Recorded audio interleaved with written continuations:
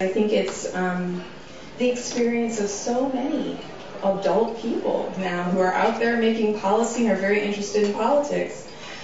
I remember watching Desmond Tutu on television and thinking, why is he so angry?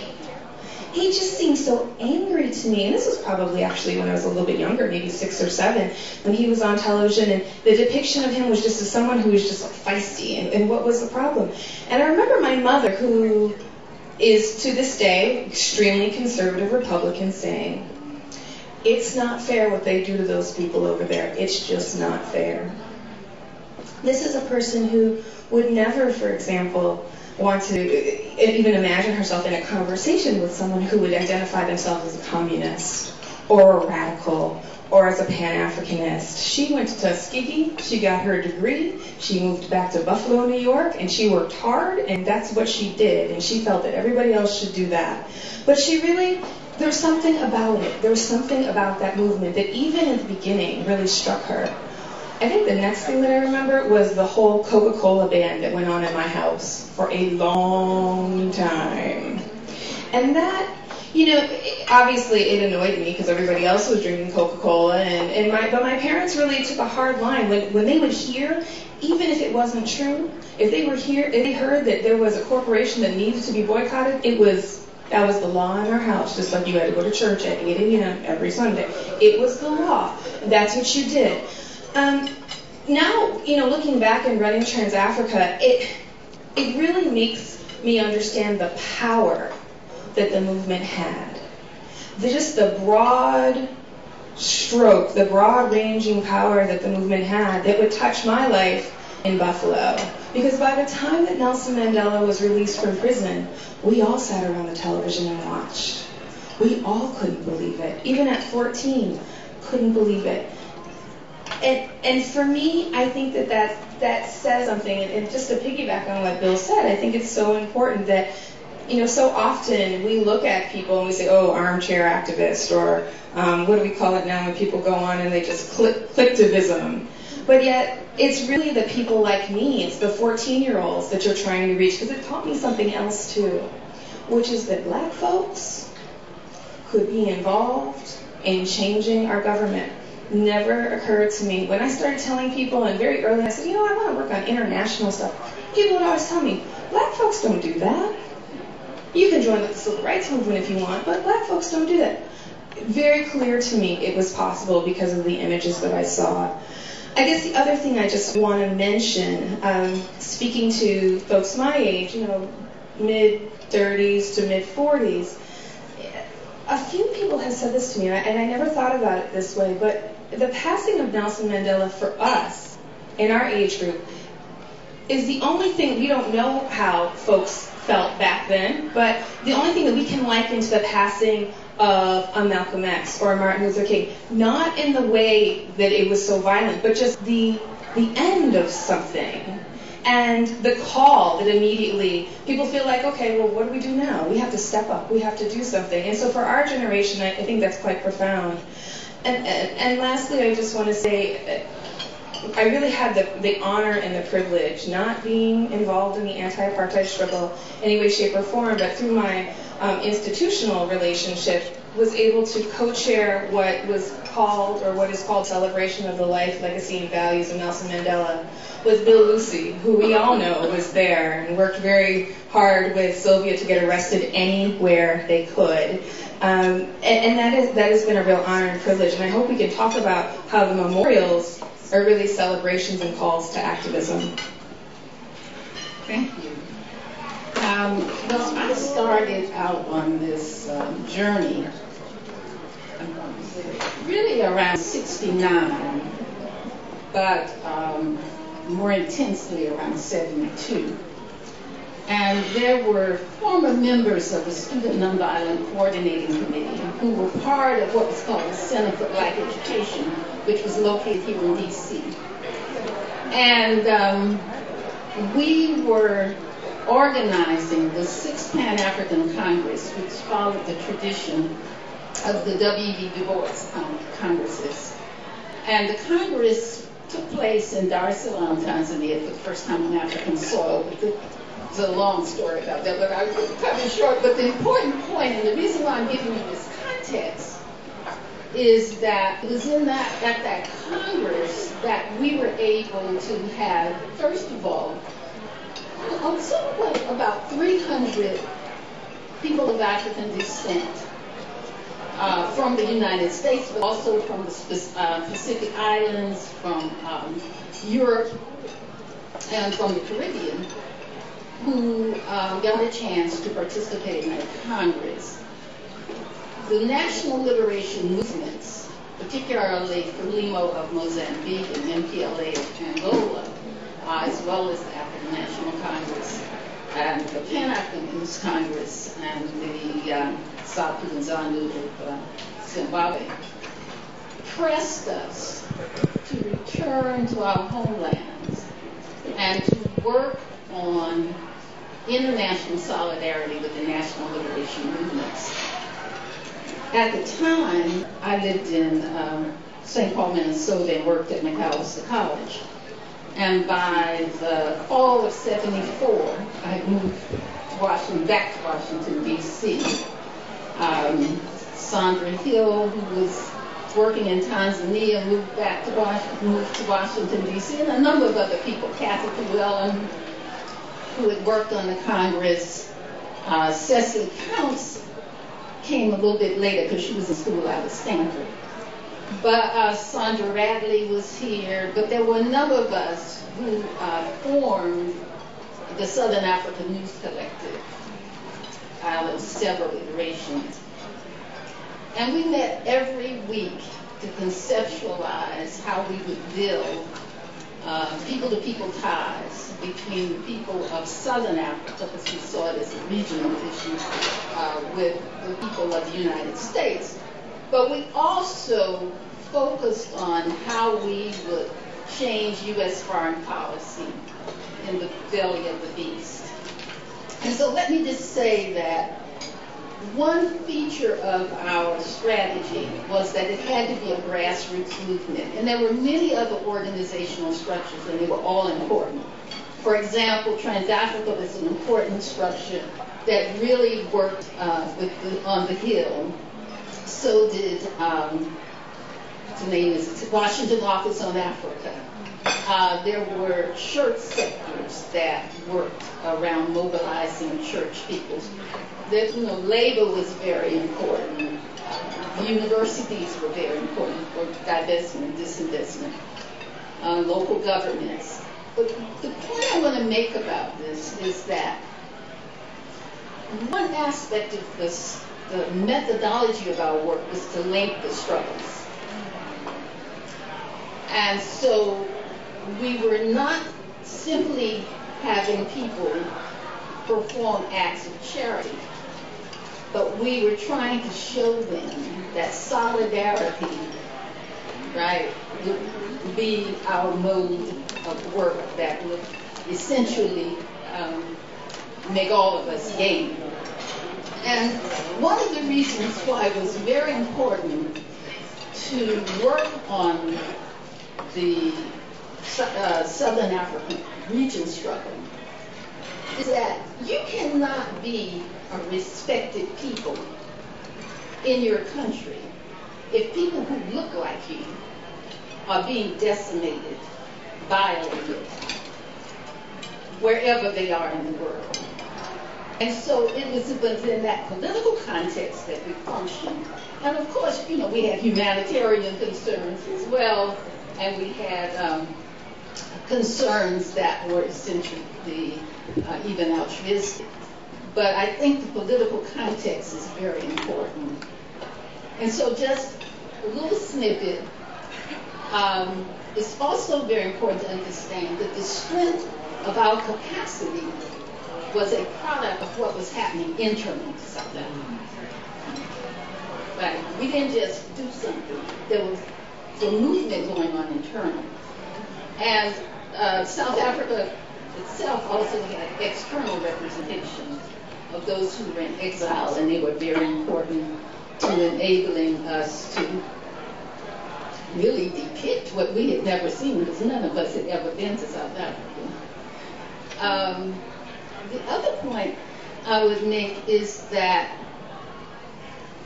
one of the observations about the Free South Africa movement is that we had young people who were kind of first-time employees on the Hill who worked in various Congress people and Senate offices.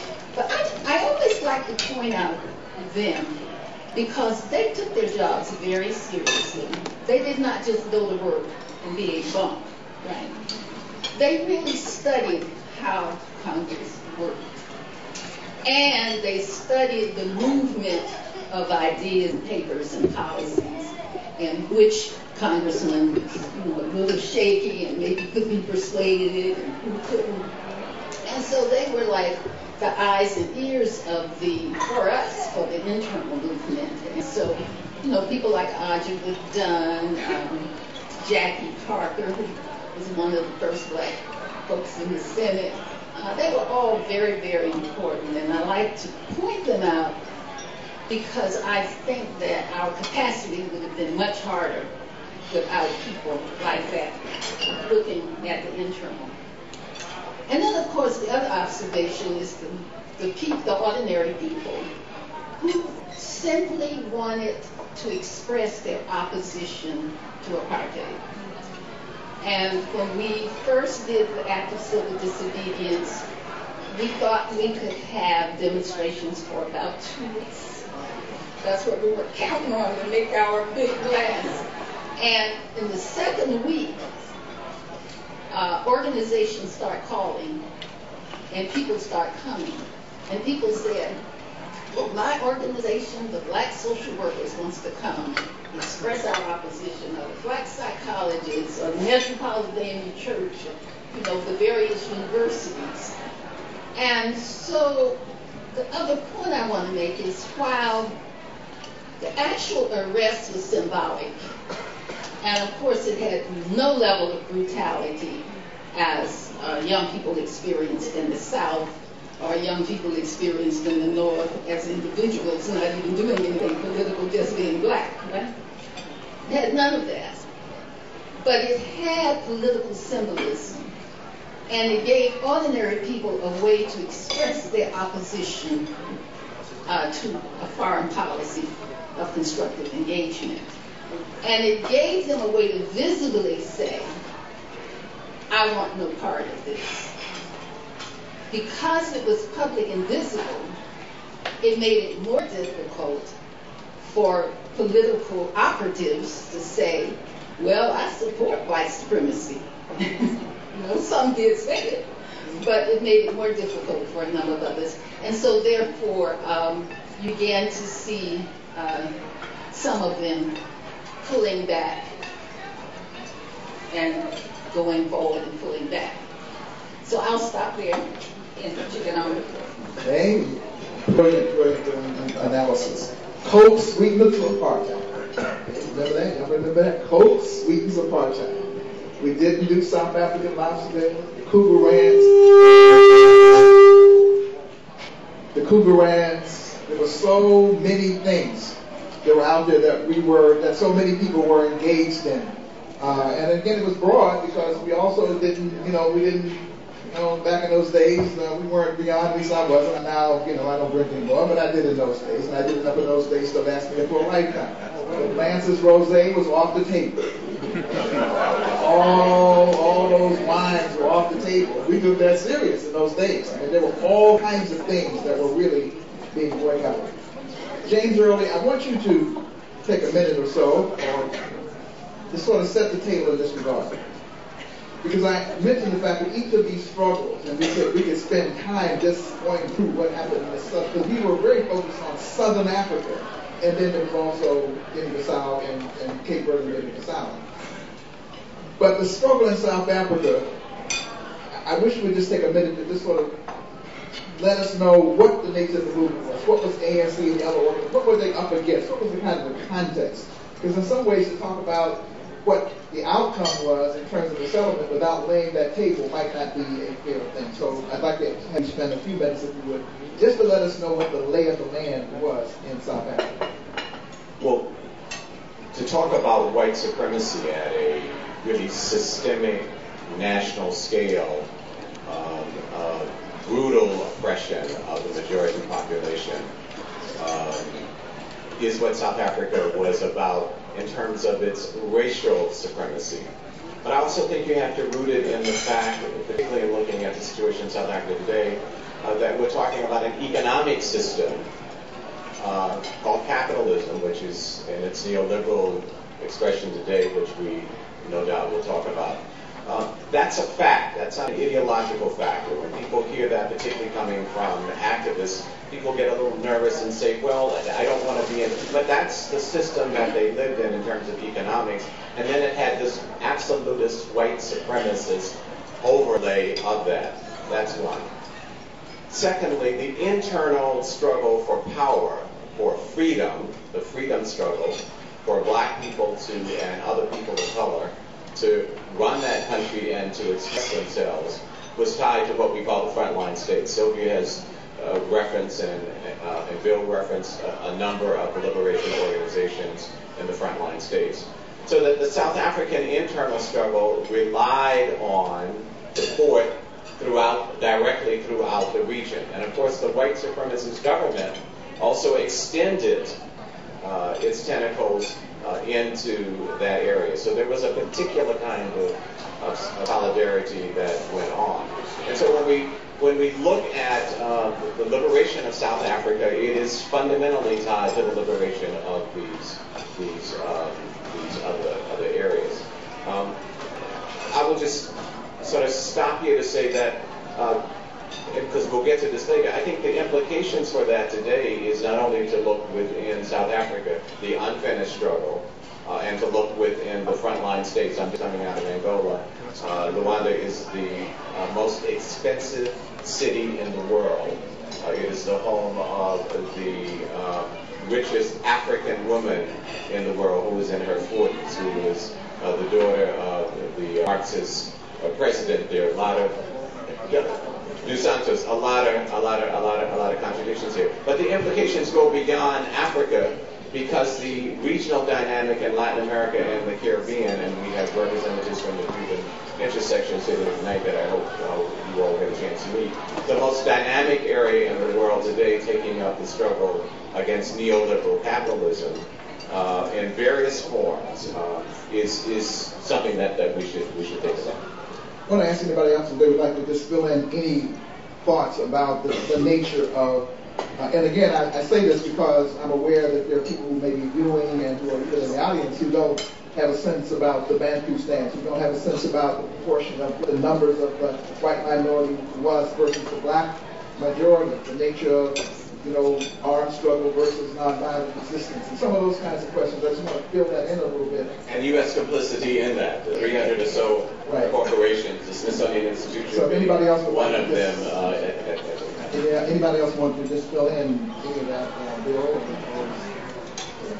Well, I think you laid it out. I think it's really critical for people to understand the numbers, right? So you have minority whites basically controlling everything. So, people say 10% controlling 90% of the wealth, but many of us feel like there was probably 2%. Even smaller. I'm sorry, you all able to hear me? Is that better? Okay, sorry. But because this minority kind of wrested control back, and it goes back to the late 1800s, right? I mean, wresting control of political power and of economic power, and using violence, that's the other critical point, to maintain this structure of separation. So the apartheid, keeping the races apart, separated from each other, with the sense that blacks were inferior, and whites were superior. So, we can trace it all the way back. I mean, I don't know if we have time to go through all of that, but in terms of some of the origins of it. But those who migrated from Europe into Southern Africa had this very racist notion of the world, the same racist notion that underpins slavery in the United States, we have to say. also found its footing in Southern Africa. But I think it is the violent means through which the means of production were being controlled. So blacks being subjugated to these Bantustans, really inferior lands for farming, inferior lands in terms of access to any kind of resources, and maintaining a structure whereby the workers in those Bantustans had to have passes, essentially, that were sanctioned by the white rulers to be able to even move throughout the country, throughout their own country. Right? So to get to work, you have to take transportation, you have to show your pass, your identity pass.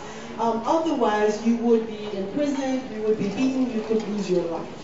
So I think it is the extreme use of violence to maintain a structure of economic dominance that so characterized the racist apartheid regime. And I think it is really critical to underscore when we talk about those companies, the passes were being made. My mother lived in Rochester, New York, right? Upstate New York, Kodak. Why were we boycotting Kodak? Because Kodak was producing the passes, right? IBM had a role in sustaining these companies. Shell Oil had a role in sustaining this structure that oppressed, that killed, that violated human dignity. And that, I think, is again, just to give a bit more of the flavor. Yeah, what I want to add is emphasizing that South Africa was a settler state.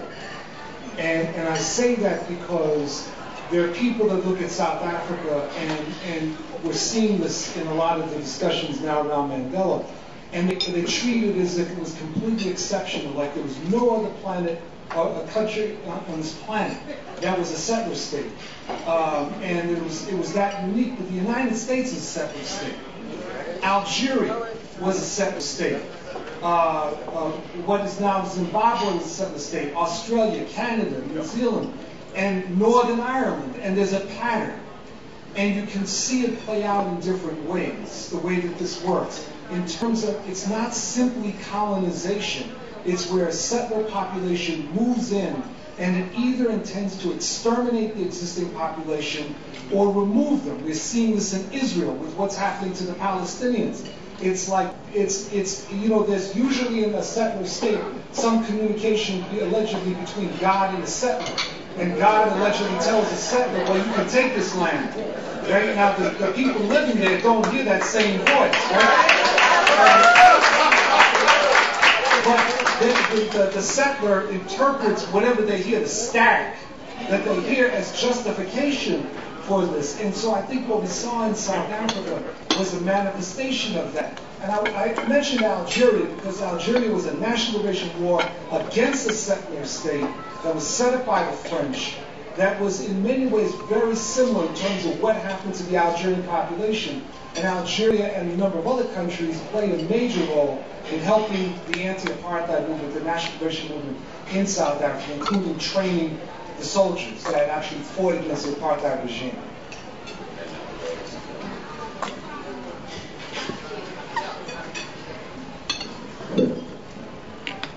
Just following on 2 points, maybe 3.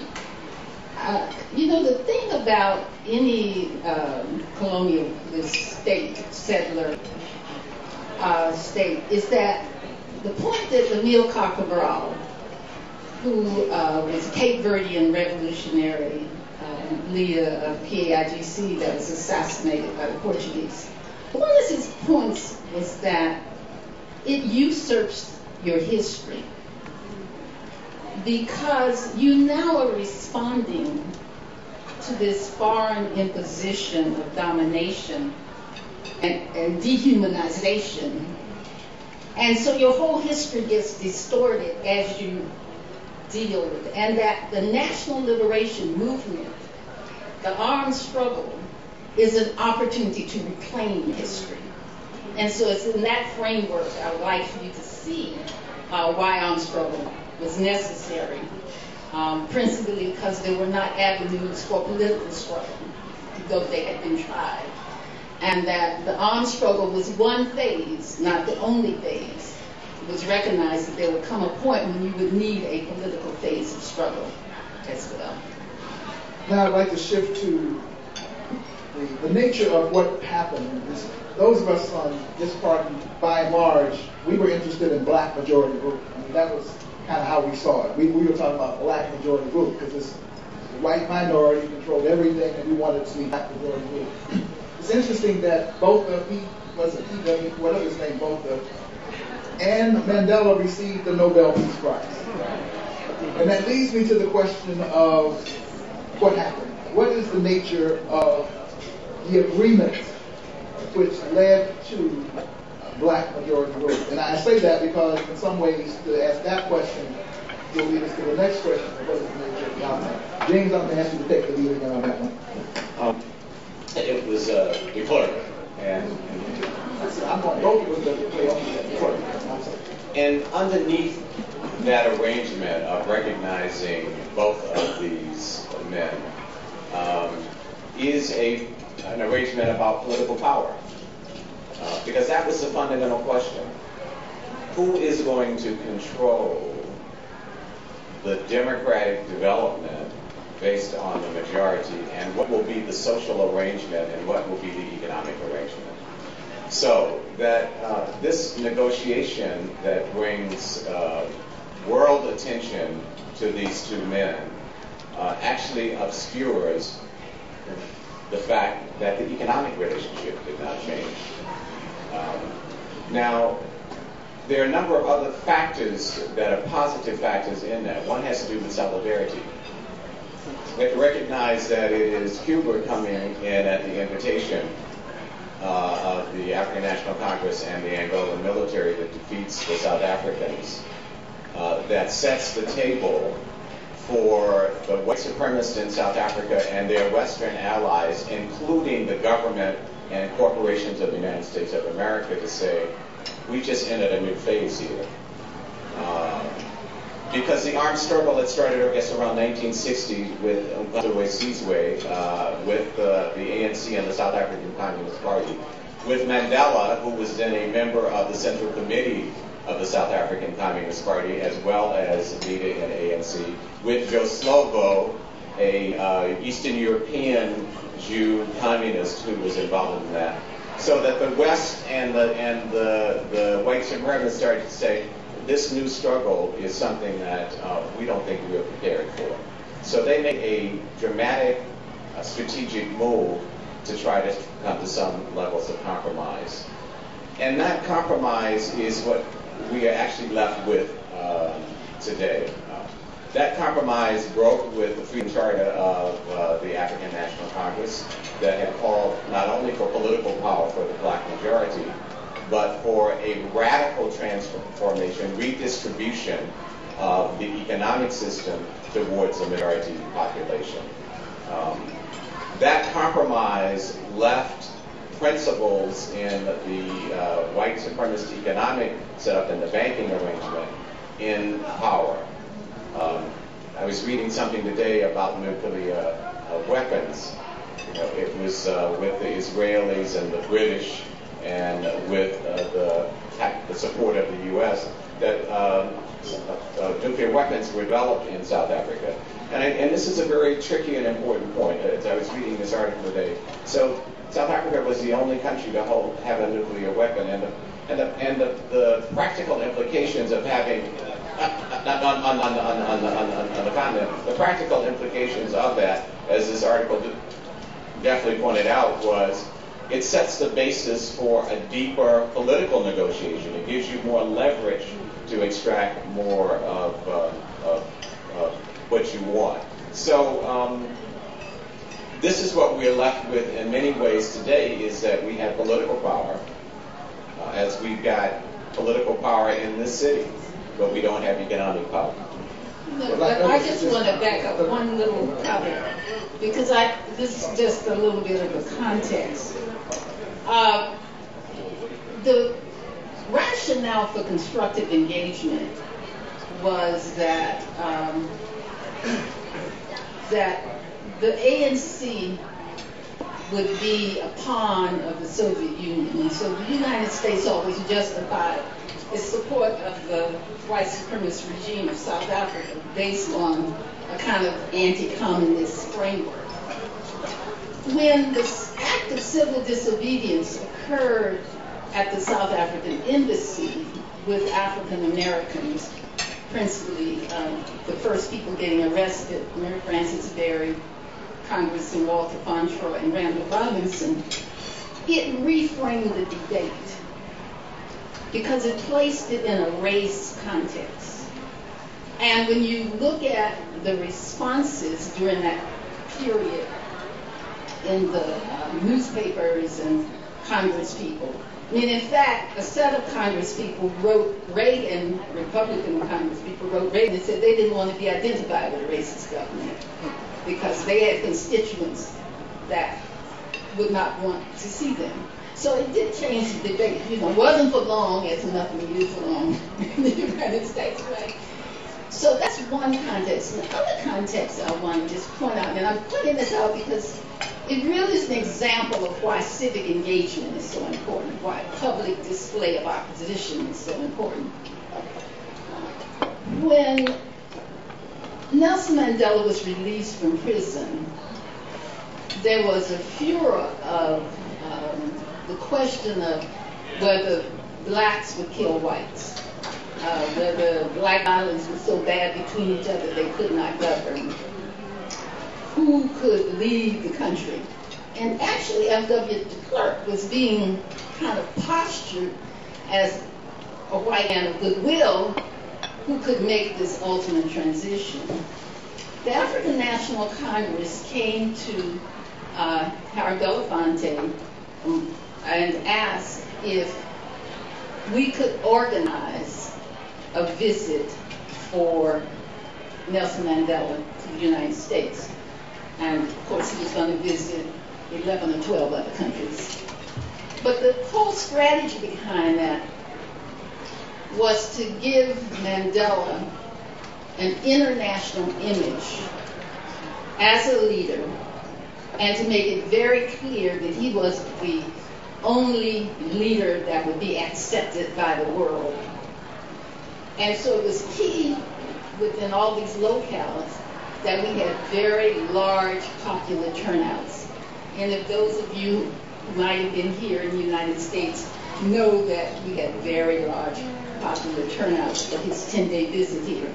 And that was to establish his position here. And he was very clear, though people attempt sometimes to just make him a person, glorified individual. But I traveled with him for 10 days. And one thing that was very clear about him, he was a very disciplined person. He worked in the collective. He understood when to be the individual leader and when to be the collective leader. And I saw that in all kinds of circumstances. Some say that there was a debate in the African National Congress between those who said we should not make the settlement in the way that we're making it, and that Mandela actually overrode that and made that decision. And there's no question that while racializing the struggle was an advance to draw a mass organization, it really obscured the unchanged political leadership. Are you aware of any of those internal debates? And this is not a question about Mandela versus John X or Susan Doe, but it's about what the political arrangement. There were debates, obviously. And to some extent, your perspective is based on how you see the internal power centers, historical moment, and what you view as your power base in order to make change in a very complex society. It would be like assuming state power of the United States now. And, you don't even know where all the things are hidden, right? You're assuming management of something that every day and every moment you find out, oh, I didn't know that exists. I do see President Obama experiencing that. Oh, I never thought of that. Right. So there were those kind of, I do think you have to appreciate, and I'm not an apologist for that, but I do think you have to appreciate the moment, and you have to appreciate the problem that most of the people who were going to be assuming state power had been outside of South Africa, in exile, right? And that the young people who were inside, who had been the United Democratic Front, had been basically the organizers and pushing forward change. So to some extent, a lot of the debate was among people who had theory of how to make change, but had had no formal experience of even working in a bureaucracy. You know? I just wanted to mention this because I've had an opportunity in the last year or so to sit and just listen to conversations with people that were in South Africa at the time, who were there working on these issues. And two things always rise to the top of the conversation. The one is, no one suspected that the Soviet Union would shift the way it did when it did. So a lot of the suggestions on how the economic policies were going to be reformed, I mean, you had Mandela saying that he wanted to nationalize major industries. There's no backup for that. Just to speak plainly about it, there was no backup for that sort of move. And I think that, you know, with the hindsight we have now, it seems like an opportunity was missed. But, you know, one of the things that Ambassador Rasool was talking about a couple months ago is, you know, you were in South Africa, you knew that the white power structure was behind most of the killings, most of the violence, most of the attacks. People were being killed on a daily basis in massacres. That was a lot of pressure and not a lot of way out. So, again, not to apologize, because I think that there's a lot that needs to be done, but I think, you know, we have to think about it that way and explore what people were really going through at the time that these economic compromises, if you will, were made, because we encounter those every single day around the world.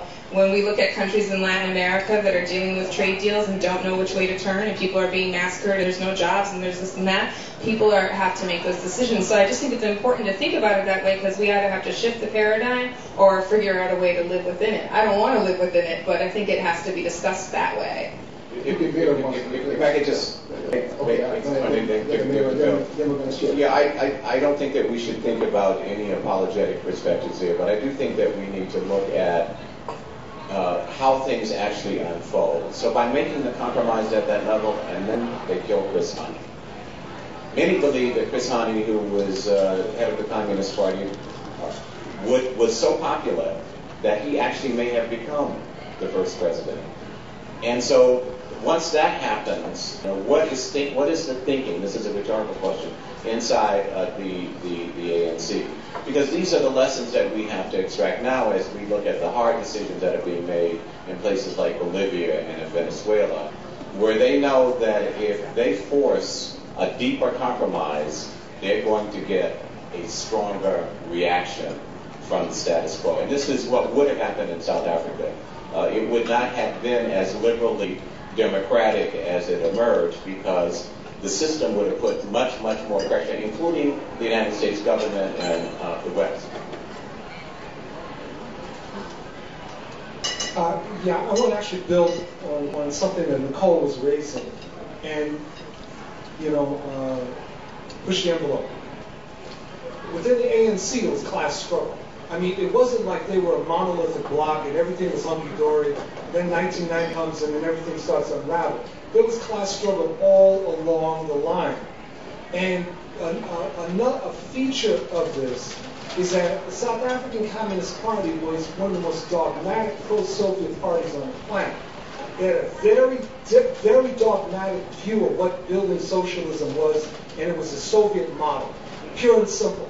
And when things start to unravel in the Soviet Union, then there's an opening and space that opens up within the SACP for broader discussion, but there was also a level of disarray. People like Mbeki leaves the SACP and starts moving increasingly rightward. And this shouldn't surprise us, because we've seen it in our own movement. When at certain points, when struggle sort of declines, or we lose key leaders, and then people start to become very confused, and some of the issues of class start to emerge. And you start to see that people's objectives in the movement were not necessarily as pure as we might have thought at one point, that they had other objectives. And so this issue of class struggle, I think, is something we've got to really look at, because it's not simply that the Soviets disappeared and that there was a failure of backing up. The model was gone. And in the absence of that model, there were other models that came in. When you have someone like Mbeki, who was in the SACP, at one point saying that he is a Thatcherite, I mean, how in the name of Marx, Lenin, Mumba, and everybody else could you possibly say I'm a Thatcherite in South Africa? It was clearly indicating the class stand that he had adopted, and it wasn't just Mbeki. Even though Mbeki was removed, there were a whole set of other people who had become incredibly wealthy, and while there's great impoverishment in the country. So I think we have to understand it's not just about what Mandela was thinking. There was a struggle that was going on in the ANC, and it was also reflected in other movements within South Africa, and they played itself out in a certain way, which has included the encouraging, and this is going to sound familiar, of the demobilization of the popular movements, of the over-reliance on what people will do once they get in office, of saying, you know us, you can trust us, right? And we know where that takes us. Comments over here before we shift. Well, let's get a mirror first. I think you know, I just wanted to say the counterpart to what Bill so said and Nicole. You know, in addition to the sort of collapse of the Soviet Union, the end of the Cold War, on this end, the Washington Consensus, however you describe it, neoliberalism was gaining strength, was gaining ground. So I think it's really critical for us to understand that broader global context, right? So these Bretton Woods institutions, World Bank, IMF, you know, they find ways to entrench themselves, and they were fully entrenched. And so what many call this grand bargain that the South African government made is an economic model that was adopted, pushed by the World Bank and IMF to say you must privatize your industries. You must have, you know, certain constraints on capital controls and all of these measures that, you know, could have helped bring things in a different direction for workers, bring things in a different direction in terms of national rights and over resources. So I just want us to kind of keep that parallel, because we're sitting here in Washington, the belly of the beast, right? Keep that parallel in mind. That's a critical point. Yeah. No, I just want to add to some of Bill's comments. You know, the model of the Soviet Union that the ANC and the South African Communist Party was so closely wedded to was essentially a flawed model, right? It was a model filled with its own contradictions. The Soviet Union lost the Cold War not so much because of the pressures of U.S. imperialism and the ability of the United States to outspend them in the arms race. Those are all important factors. But this was a model that also imploded on itself, right, by the sheer weight of its own internal contradictions. Right? And so this model was not one, unfortunately, the Cubans understood it very well. And so when the Soviet Union collapsed and the aid from the Soviet Union towards Cuba suddenly disappeared, the Cubans nonetheless had to find a way, and they did find a way, under tremendous sacrifice, to continue with their revolutionary process. All right, so I just wanted to reinforce that point. But I want to just be a little bit provocative here and ask all of us, and the panel in particular, the fundamental question that I think we must ask ourselves. It's a question that is troubling, it's disturbing, and a lot of people want to not address it or sweep it under the rug.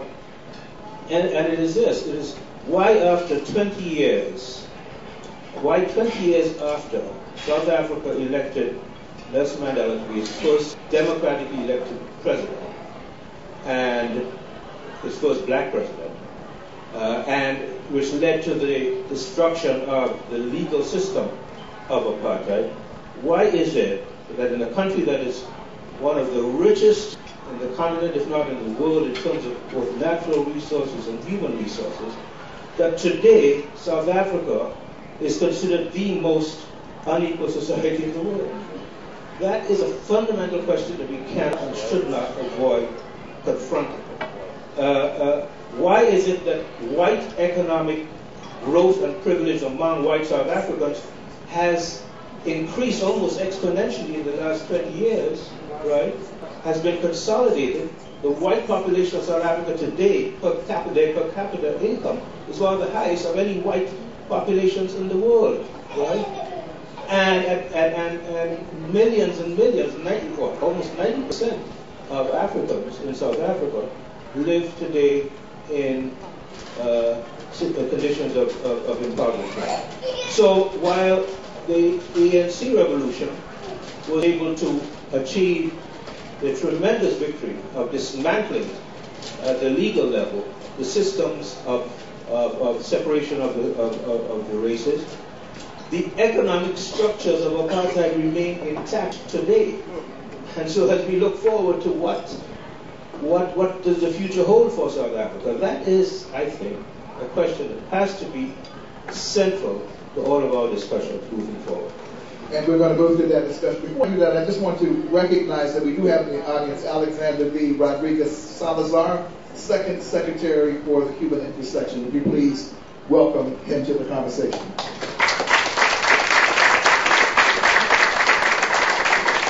Now let's now move to those questions, because I think, and let me say it this way.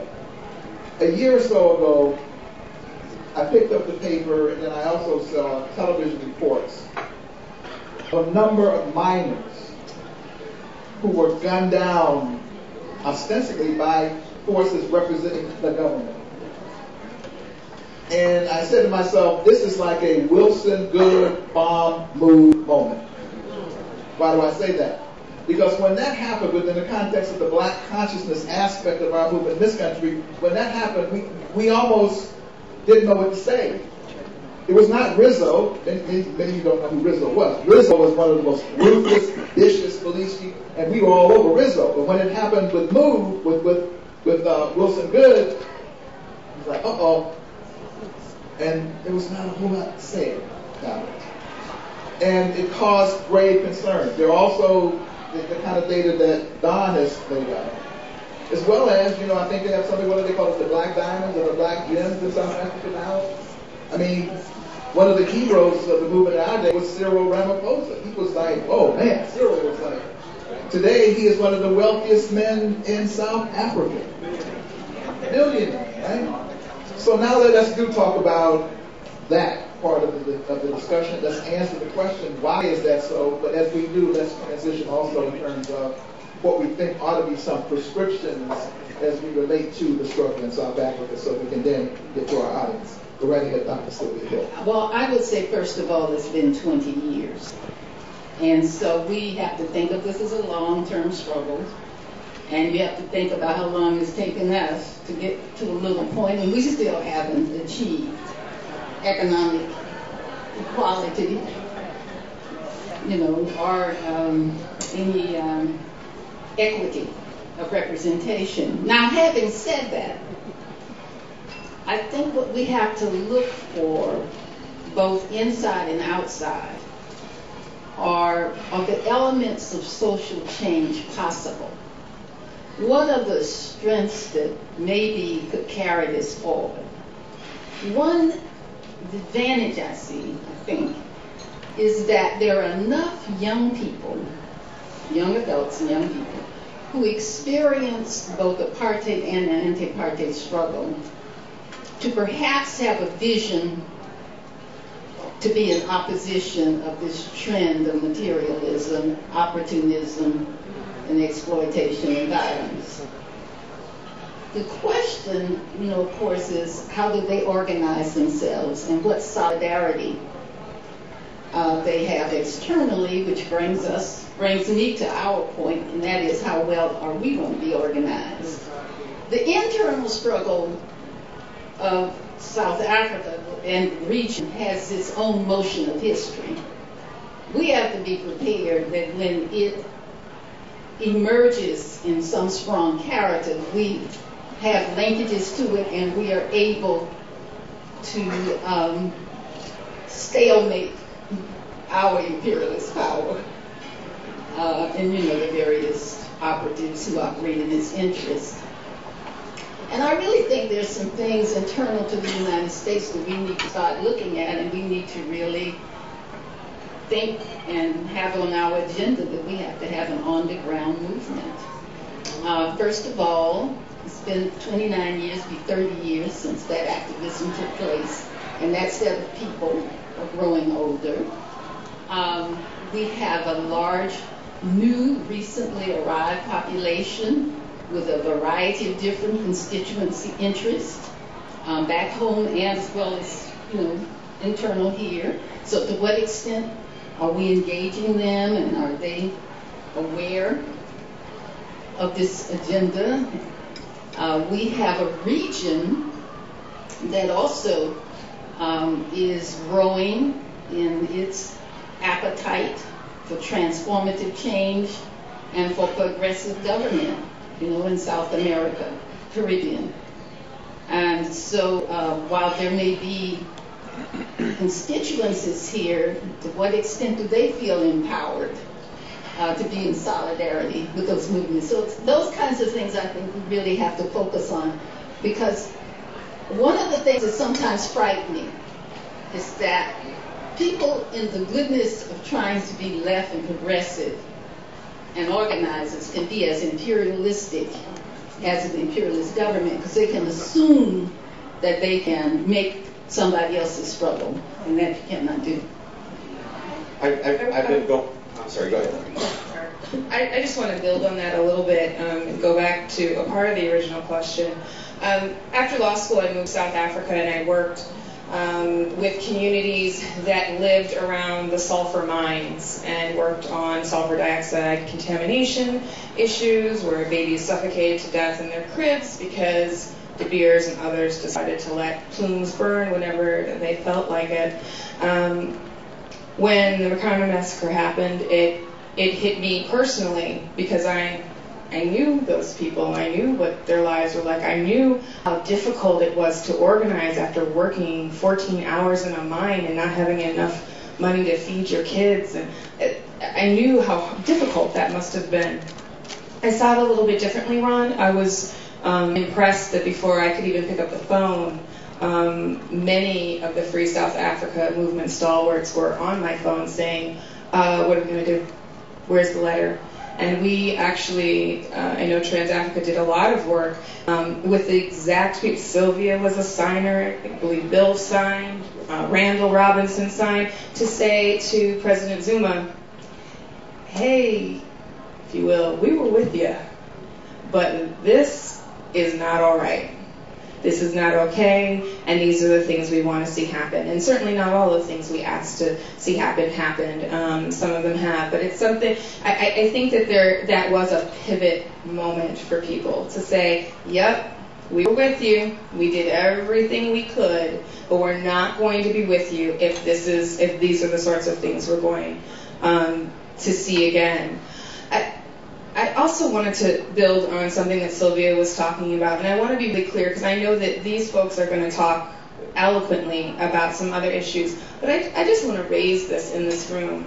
Let's not pretend we were all so pure, because as I said, and as everybody said, Free South Africa movement had a wide range, and I can just tell you from my own experience living in South Africa, there were a lot of our folks over there, and they all were Free South Africa movement people, and many of them were making a ton of money. Many of them literally said to me, on the backs of these Africans. Not all of us. Many of us, yes, we were in it because we thought, like, Sylvia tells a story about being at the March on Washington and thinking, you know, I should really work on international issues. Some of us started there and are in it, and others saw an opportunity. What does that do to a solidarity movement when the folks that pick up their bags and move over there are the folks that may not be in it for solidarity reasons? And so I just think that we really need to be very clear, because there are ways in which the communities in South Africa don't have the ties that they used to have to the African American community, and that's on them and it's on us. I've been going to South Africa since about '99, once or twice a year, and had some sort of privileged relations in the last several years, being invited by the African National Congress to be involved in the African Union's meetings and the like. And in that regard, I think we have to take a steely-eyed view of what's going on in South Africa. For black people in particular, we are in this divide of pride over progress. And so we should be prideful of the progress that a black man in the White House represents, because we know that is a single example of a social movement of breaking the history of American apartheid. But if we just stick with pride, and this is one of the things we saw in the Free South Africa movement here in the United States, black people from across the ideological spectrum as well as white people from across the ideological spectrum, because of the horrendous, inhuman, immoral nature of apartheid, were able to come together. But when that was resolved and the economic issues arose, as Nicole pointed out, people went in many directions. So there are a lot of black people in South Africa who are feeding at the top of the system and off the back of this continued impoverishment of black and other people of color in South Africa. So we need to take a steely look. And I think specifically we need to look at the internal battles going on in the African National Congress, which is the African National Congress, the Coalition of Trade Unionists, SATU, the South African Communist Party, and there will be other organizations. Now, right now, their common line seems to be they have some deep splits among themselves, but they feel they must stay in unity because there are really no alternatives. And I think the implications for solidarity is that we need now to identify and reconnect with whatever we individually or collectively feel are the most progressive parties on the ground. And it's got to be done in very concrete ways, because the history of anti-racist and anti-capitalist movements in South Africa in particular has always been a struggle of those who wanted to fight against racism and those who wanted to fight against class and those who wanted to fight against racism and class within the black community. Look at a book by Hakeem Adi out of London, a Afro-descendant, Pan-Africanism and the International Communist Movement, 1913 to 1936 or something. Some very interesting stories, including the Communist Party in Cuba and this question of race and class in Cuba pre-1959. So we have some serious inquiry to make. And we have to also recognize that if the South Africans move in either a social democratic way or even a more dramatic radical way, the West is going to put a lot of pressure on them. There is no voluntarism that they can just say, well, we're going to make this decision and it's simple. It's not going to be simple. When you look at what has come out of the discussions about the African Union, all of those projects are in the World Bank. All 5 of the projects that were decided on are in the World Bank. They're not in the Bank of the South with Brazil, or they're not, or Venezuela, or the Mercosur. They've made the same kind of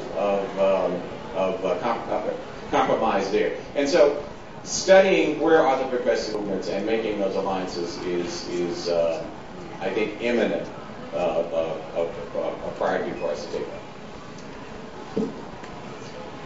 Yeah, thanks. So I actually, while I agree with the point that Nicole was making about the Trans-Africa response around the Marikana murders, I actually want to pick up on what you were raising, because there's really broad implications. When the Rwanda genocide went down, there were very few African Americans that spoke up. Very few. We acted embarrassed. We acted like, this is not something we can comment on. At the time, I said that if 100 Belgian paratroopers had gone into Kigali and killed 1,000 Rwandese, we would have burned down the embassy of Belgium. But 1 million people were murdered in, 90 days? And most of us just remained silent, right? And so what you're describing is part of a larger phenomenon. It's when you look at the world simply through the eyes of prism of race. Then when the situation becomes more complicated, then you become silent, right? You become paralyzed. And I think we have to understand that that's something we absolutely have to break from. Second thing is, and as such, we can't fall prey to cynicism. There's this real tendency when things like what we saw in Rwanda or in South Africa for people to say, oh, black folks can't do that. You know how that goes. And that we become cynical and assume that no matter what happens, that it's never going to work out and it's completely hopeless, as opposed to looking at the dynamics of the situation. What South Africa is going through is not unique. Just like the settler state wasn't unique, the post-apartheid situation shares much in common with what happened in Egypt after Nasser died, with what happened in Algeria after Boumediene, with what happened in Ghana with Rawlings, that there are certain kinds of national struggles that are taken to a certain point, and if they're not pushed even further, the undertow just pulls back towards the empire, and it becomes almost irresistible. It just pulls you back into the surf. And so what we're looking at there is not just a problem in South Africa. It's that within all of these countries, a certain model has fractured. And now the question is, in this early part of the 21st century, is what next? And I think what we're seeing in South Africa right now is, to build on what James was raising, is that indeed the struggle continues, and that the alliance that brought forward the end of apartheid has fragmented. I don't think you put Humpty Dumpty back together. I think that it's moving into another stage, and it's not clear what that stage is. But just today, the National Union of Metalworkers in South Africa, metalworkers, said the alliance is over. That we call on COSATU to pull out of the alliance. This is NUMSA, not the National Union of Mine Workers. The metalworkers said, we call on COSATU to pull out of the alliance. This is historic. Where it goes, it becomes an open question. You're going to hear from Amira, and then I absolutely wanted to jump in on that, because I think Bill is right on point. Where it goes is an open question, and today I feel like it's extraordinary, because not only did they say they're threatening to pull out of COSATU, but they also said, they put out a declaration, like a 5-phase declaration, and chief in those phases is privatization. They're going to the core, the root of the problem, which is that, the 1%, I know in this room, so many people were part of the Occupy movement. And to me, the economists say Gini coefficient and all of that. But the Occupy folks hit the nail on the head. The 1% versus the 99%. And what these workers are saying in this declaration is that we are the 99%, and we are demanding controls on corporate power. So what they're pushing is I think, what many within, again, sort of a fractured A and C, but the ones that many of us held up as kind of heroes, what they were pushing, which is state control to whatever extent possible of these vital natural resources. Remember, South Africa has diamonds, has gold, has platinum. The list is too long to go, right? And now add oil and so many other resources that are still just being developed. So what you have is now a very powerful union saying, we don't think so, and demanding demanding an end to the status quo. And they actually put out, February 26th, I think is the date, they put out a date for a national strike. I think that is phenomenal, right? Because not only are they laying down the land and just say this is what must happen, but they're saying we're going to take our, I think it's 1.5 million. Bill probably has a figure on top of his head, but it's over 1 million people to the streets, and this is the date. So I think it is reclaiming agency. It is reclaiming the space where workers are saying we must have a different system. And I guess I'm extremely hopeful because I do think we're in this moment where in the last 3 years, a lot of attention has been played on Tunisia and on Egypt, but in 22 African countries there have been uprisings, including Swaziland, the only remaining monarchy on the continent where there was an occupied Swazi. So I believe actually that young people are in a different space where the status quo is not acceptable. And increasingly you are now having workers in a different space where, they can't put food on the table, they can't have housing, the promises of liberation haven't borne out for them in their daily lives. So I do think that it is extraordinary what's coming out of South Africa, and it's not just there. The Nigerian oil sector workers. Also, this week, I don't know what's going on this week. I think everybody's holding on this legacy of Mandela and being inspired to find their voice and to take their activism to a higher level. But the Nigerian oil workers are also calling for a strike. We've got to see where this is all going, but I think it is important for us as part of the international solidarity movement to understand that folks are standing up to say, we don't think so, and to demand that people continue to take agency, to take organizing more seriously, and to use whatever levers they have to challenge the status quo. Okay, we're going to now go to our audience. I see, yes, ma'am. Thank you so much. I appreciate that. I guess I'm asking people to look back, and you probably will not be able to do this quite so much, and I guess look forward too. But nobody has mentioned Winnie Mandela. And I remember when she came here with Nelson, and I was at the convention center with my 8-year-old son, and I remember Mandela getting up to speak. And after he sat down, the crowd said, Winnie, Winnie. You remember that, Sylvia? Yes, I do. And so she was a power. And maybe if they had stayed together, maybe some other things might have happened. I don't know. But I mean, that is something to think about. And the other thing is, I do believe that Nelson Mandela's, I believe they kept him alive so that things would not blow up. So anyway. All right, so I'm going to take a couple of them. One is the role and legacy of Winnie Mandela. Let's go over here. Good evening. Thank you, everyone, for your comments. My question is, in light of the February 26th strike, and Ms. Hilley spoke about making the linkages to the struggles here and there, what do you see as the opportunity for us to link here with what's happening in South Africa? What could be created between now and then? Okay, I'm going to go back to the back here. I saw here. Let's get a brother, and I took some sisters deliberately first. I don't want no trouble. My name is Upang Beto from Solidarity Ethiopian. I really thought that, Brother Bill, you put it very well. I think one of the things that our community sometimes we see in South Africa, the one who don't look like us.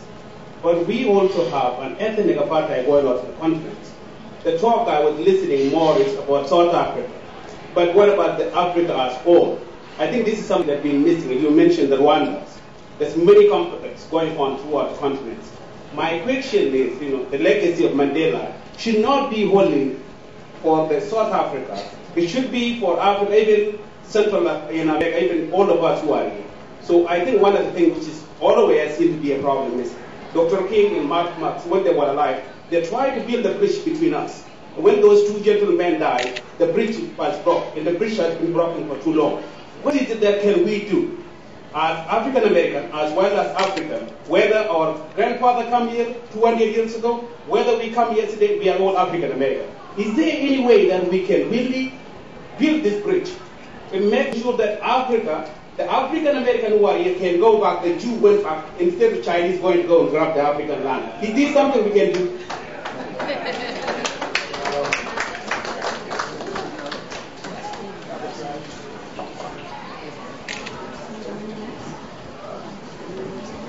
Oh no, not this troublemaker. Hi, my name is Phyllis Dennis. My question is about the movement here. And one of the extraordinary things that we had the advantage of in the anti-apartheid years was the fact that the ANC's multi-part strategy included a role for international solidarity. And we got leadership from that. So the question of the primacy of focusing on the banks, the primacy of divestment, this wasn't just something created here, it was something that was part of a broader strategy of the ANC. Something I should note that we in the Palestine Solidarity Movement don't have a strategy from a governing agency within Palestine. But I think the question that we now have is how do we rebuild a strategy when there isn't that kind of unified, the Freedom Charter, the search for one person, one vote, etc., that motivated a movement here that involved certainly African Americans at its core, but was a multiracial movement as well. What do we do now when there's the divisions that we've been hearing about within the ANC, within the Communist Party, within COSATU? In all of those arenas, there's this set of divides now. How do we build a movement here, a solidarity movement, that recognizes that when we don't have that unified strategic understanding that came from South Africa in those days? Okay, first round, a number of very, very provocative questions that I think we begin with. And every panelist will not be able to address every question, by the way. We'll be here forever.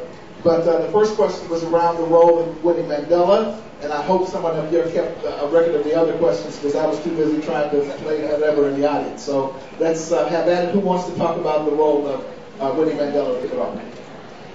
Well, I think that Winnie Mandela has her own legacy. This was not a time to focus on her legacy because it really was about the passing away of Mandela. And it was hard enough to try to focus on the collective aspect of his image as opposed to simply him as an individual.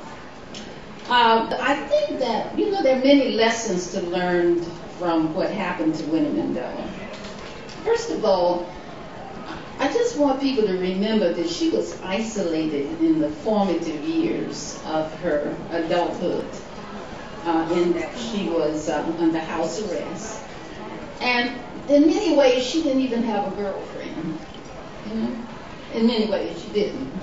She had women who would come see her in solidarity, right? Helen Saltzman. But she didn't have a sustaining collective support system in her life. And so I think that she was obviously a very courageous person to go up against the system almost as an N of one. She did have the ANC, of course. She had people in the ANC who supported her, and she had people who were against her, very much against her. And so nothing about her life was easygoing and a sunny brook. And, it was no staircase to the stars. It really was not. And so it's in that context I certainly very much respect her. And she played a very important role during the time when Mandela was in prison. She kept the family going, her children. She, in that transition moment when she was a part of the delegation visiting here, she was, played a very key spokesperson role. She is a very smart woman. I saw her, speak extemporaneously and with very cogent analytical thought. And so I think that the personal is personal, and there is nothing for me to say about it because it's not political in this context. And I am very glad that Mr. Mandela had 23 years to find some form of happiness, and that we played a small part of that. I am exceedingly happy because just to see him play with his grandchildren in bed, have a pillow fight, was a delight. You know, and to see him giggle with his great-grandchildren that he hadn't seen. And so that, you know, those were joys that he had in the midst of coming to the United States and knowing that if he made one mistake, it might derail the transition process for him to become president or there to be a black president. Anyone else on the Mandela question? Yeah, you know. And let's be a little more succinct. More succinct. Oh, it's hard. But I'm Winnie. I think, you know, first of all, it's important for us to understand her own agency and activism. You know, she, and I want to recommend, if people haven't listened, we mentioned Sandy Rad's interviews of Winnie Mandela. They're on the Pacifica Archive. Google it, look for it, get it, listen. Because I think it's a powerful understanding of the woman on a personal level as well as on the political level. But I think we have to remember she was a social worker, right? When she met Nelson Mandela, she was an educated woman. Sorry? She was young, right? But she was an educated woman, but she saw her role as part of a movement, as part of a community, as part of a collective, and she continued to play that role. People talk about how, you know, social services were being run out of her house, essentially, to make sure that people were able to get textbooks for their kids or clothing for their children or food on the table. Those basic social services, she was doing that. But she was also very much, I believe, an activist, you know, who was not willing to compromise. I think we've got to be clear that you know, she is almost, yeah, I think clearly, sorry? Well, okay.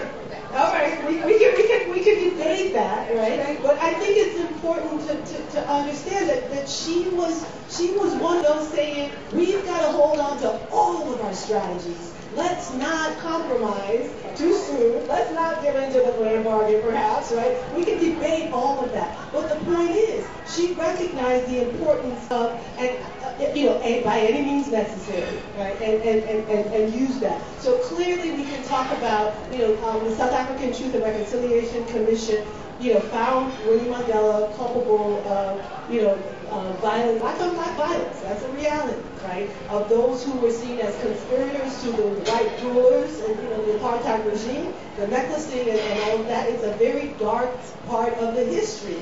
But the lesson I got from that really is that this is an incredibly courageous, fearless woman who was able to sustain a movement that used multiple strategies and was able to kind of hold on to that vision to continue to struggle for particularly those at the bottom. And I think it is why you still have young people who, you know, Mama, you know, Winnie, who still embrace her till this day and want to, you know, to make sure that that's all carried forward. But I think, yeah, clearly she was a minister in the government. There are other things that we can talk about, and hopefully we'll have another opportunity to just have more time on this, because I think it's a critical. I think the next, I was more taking the questions than that, and I hope that you were writing them down. I know there was a question that wanted some amplification, I think. So Makara's kind of about the linkages that are there were several questions, you know. Well, let someone else answer that one. Bill? Suggestions for solidarity. I want to preface it by just saying something I think we have to remember is that social movements are presented the circumstances that they were designed. And that sometimes means that you have to look at the situation. You might have thought that it would play out differently, then it plays out. Like one side has tactical nuclear weapons and you don't. things like that. And I think that's something that has to be factored in when we're talking about what led up to certain decisions that were made. In terms of the issue of solidarity, this is something I obsess on because we got a problem. And I'll give you an example. The last remaining colony in Africa is the Western Sahara, occupied by Morocco. There's been a war going on and off since the 1970s.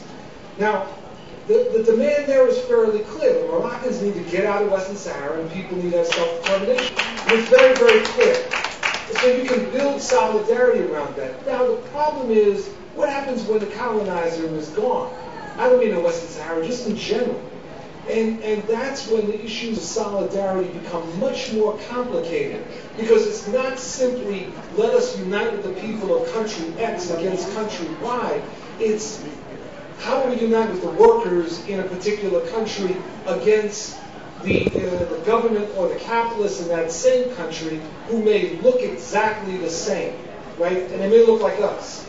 How do we unite with the women in a particular country who are carrying on struggles against various kinds of misogynist politics? How do we engage in solidarity with people that are fighting around environmental justice when the leaders of a particular country wave the flag of nationalism and use that in order to crush those movements? The issue of solidarity is fundamentally different than anything that we that are baby boomers or older grew up with. And that's the challenge. And I don't think that there is a very clear answer, because I think this is something that's going to be playing out, that we're going to have to identify, and this is not sexy, right? And I use that term explicitly. When I was running Trans-Africa, and I'm not giving away the score, but two of my board members said, Bill, you got to come to us with a sexy issue. I said, what's sexy? They said, well, like the anti-apartheid movement. I said, what do you mean? It took 40 years to get there, right? I said, no, it doesn't matter. It needs to be a sexy issue. Folks, let me disabuse you. There are no sexy issues. Every issue is going to have to be built. We're going to have to build from scratch. And when we're building solidarity with the workers in South Africa, when the employers are in many cases black, look at Cyril Ramaphosa, you can't do that through the prism of race alone. You have to expand. You have to understand that we're dealing with different dynamics, and it necessitates different kinds of organizations. So part of what I think we have to do right now is a profound educational task of taking these issues very broadly and talking particularly with younger folks. Because, see, in a lot of ways, a lot of younger folks can identify with this international problem. Because those of us that were baby boomers, we saw the enemy. The enemy was Jim Crow segregation, Bull Connor, George Wallace. It was a very, very obvious enemy. The younger generation, they don't see that, right? The enemy often looks like us. The enemy often is setting up 30 stories up behind polarized windows and polarized glass. It's not that clear. I think that they can actually get it a lot easier than many of us from my generation. One of the things I think we've got to do is do a whole series of forums on what is solidarity, both historically and how is it different from now. One of the things about the African National Congress during that period is that they had operatives here. We had there were different dimensions of solidarity.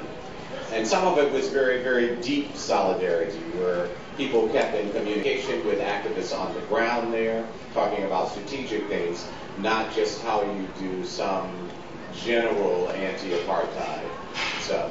The African National Congress operatives here spent a lot of time with individuals. And so I'm not sure what we think we mean by solidarity. In the present moment, it means in the negotiation of power that is going on in South Africa right now, we have to make contact with what we see as the most progressive elements there.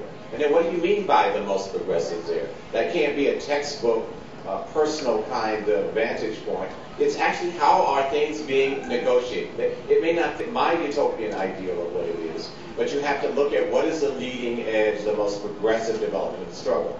So when this strike comes down in February, and the vice president of the African National Union, former communist, trade unionist, towering individual in the anti-apartheid movement, Ramaphosa, who is on the board of the Marconi Mining Company.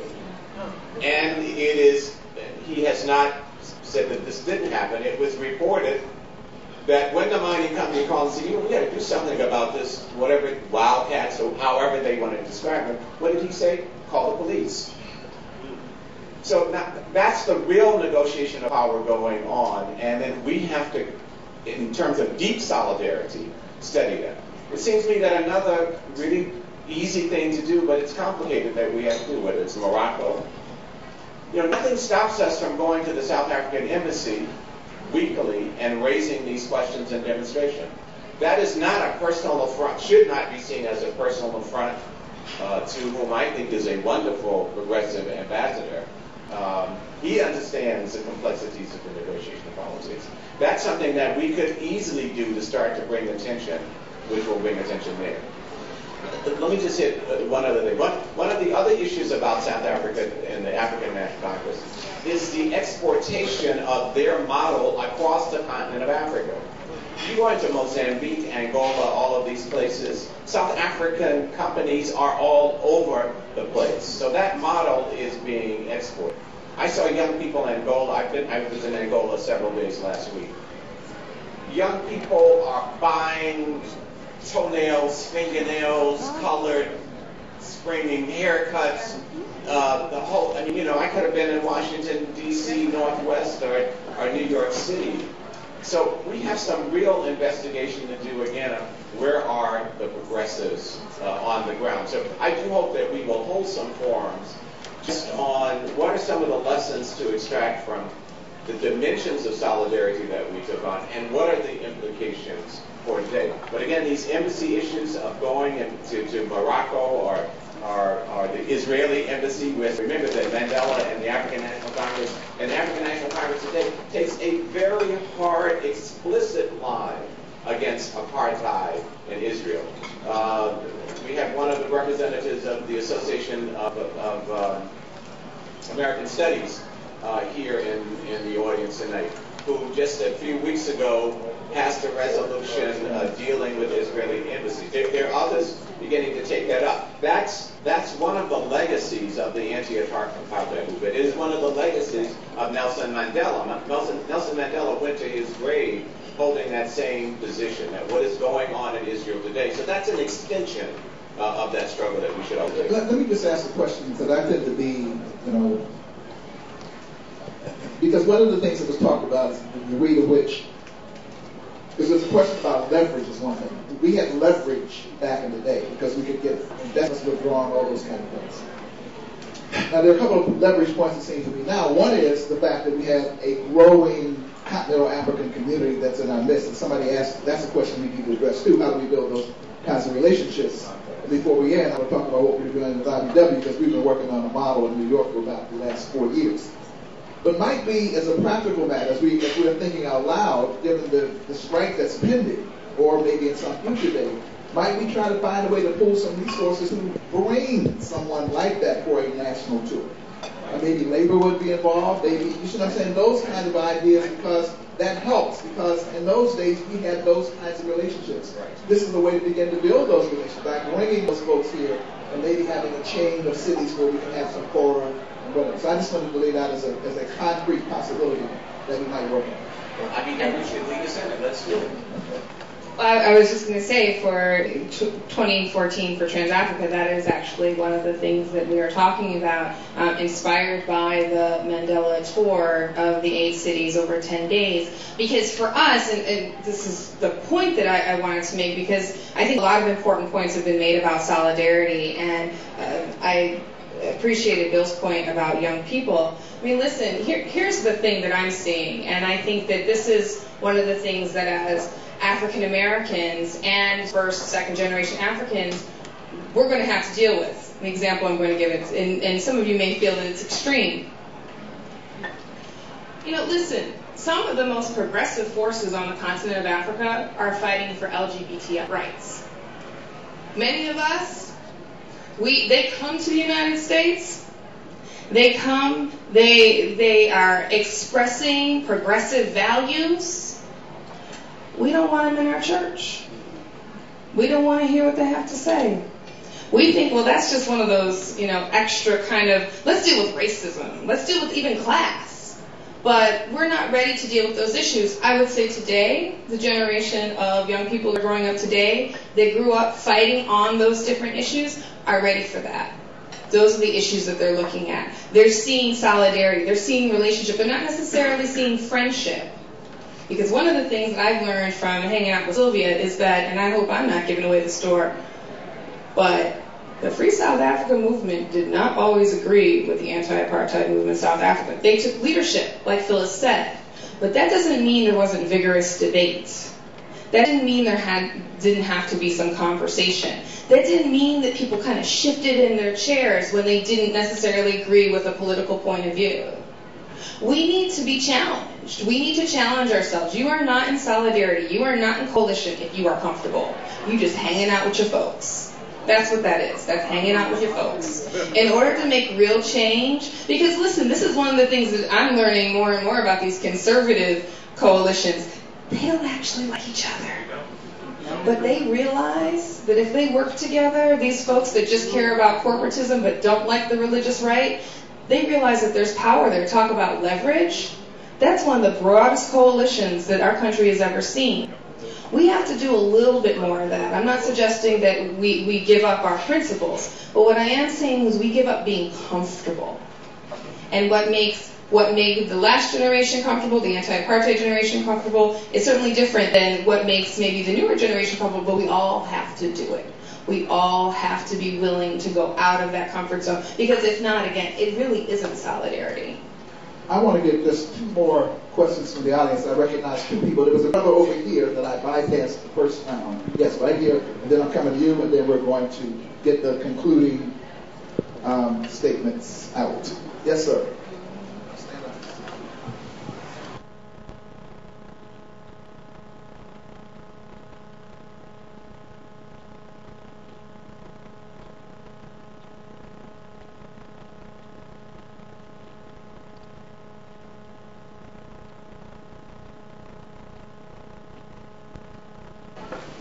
Do you think that Mandela's legacy was manufactured based on the fact that even imperialists and many of the people, some among his victimizers, were celebrating him?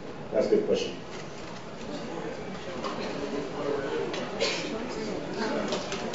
It's a great question. My name is Michael Byfield. I'm concerned about, and my question has to do with capitalism and South Africa, and two other issues that I want to bring up and you can talk about if you have the time, which is xenophobia, which is the victimization of a lot of immigrants, particularly Nigerian, and Desmond Tutu making a recommendation that South Africa ought to open its borders to all immigrants and transform the country. Okay, so this is the last round, so... I just want to say the quick thing about COPE. Whenever there is a figure based on people popularity, the forces of the power forces will try to co-opt it. And so that was what that was about. They saw that they could not destroy him as such, his image. So what do? You co-opt it and try to incorporate it. And he did. He stood by his principles. And the way you counteract that is through the kind of organizing that we're doing. It's going to always happen. It happens in every movement. So. Okay, who else wants to pick up? There was also a question about, I think, building linkages and relationships to what I call the growing and very diverse new African community. By that I mean we now have 50,000 Nigerians in Houston, Texas. I mean, phenomenon. You can get some jerk chicken in Jackson, Mississippi now. I mean, we've got a whole new phenomenon going on here, and that was discussed as well. So who's next? Just quickly, on the issue of how people have praised Mandela, I actually have found nothing that I disagree with about how Mandela has been praised. that is, elements of truth have been brought and raised. He was an extraordinary individual. It's the narrative, it's the absence of a narrative that really is the problem. I think he is all of the things that I have seen in the bourgeois press. You know, he was one who dealt with reconciliation. He was a man of discipline. He was a man of peace. He was a man of integrity. He galvanized the interests of the entire world. Though all of those elements are true, but if they're just left out there as the narrative, then we are being diverted away from the social Mandela. Trans-Africa pointed out, I pointed out in an article I did for the Smithsonian, first of all, Mandela was always a social individual because he came from tradition, he came from collective living, and he used that traditional optic to deal with the contemporary world. When the bloody struggle was going on with the Inkatha Freedom Party in Buthelezi, Mandela called for a traditional role of diplomacy called the Mbizo, where you recognize the eldest call. He was taking tradition and putting that in the middle of diplomacy. When he and Winnie Mandela were going through a divorce and she called for tradition to have the eldest settle that, his public response is that I'm not a tribalist. Now that sounds like a contradiction. On the one hand, he calls for the Mbizo for a social national mediation, but at the level of personal engagement, he says, no, we cannot put that in the public space as a kind of national issue. This is an issue between me and you. I just came out of Angola where we were commemorating Queen Nzinga, the 350 years of Queen Nzinga, particularly her issues of diplomacy, and 100 years of Aimé Césaire, in which I went back and I looked at his discourse on colonialism. And I urge you, just go online. Robin Kelly has a wonderful introduction to that.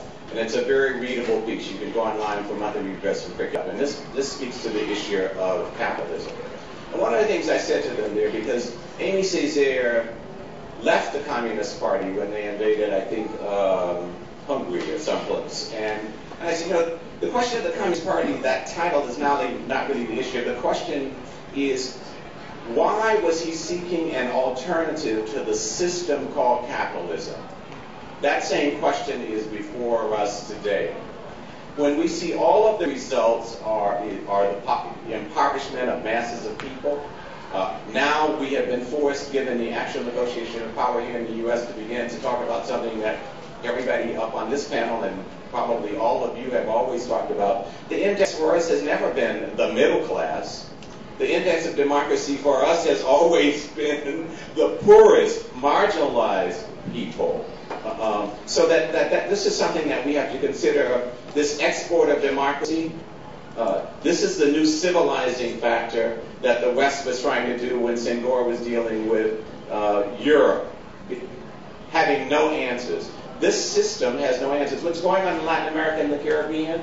From left to right, every country in Latin America and the Caribbean are now integrated into the new community of Latin American and Caribbean nations because, as Hugo Chavez pointed out to them, we have mutual material interests. Let's not spend a lot of time arguing what kind of socialist I am or what kind of liberal capitalist you are.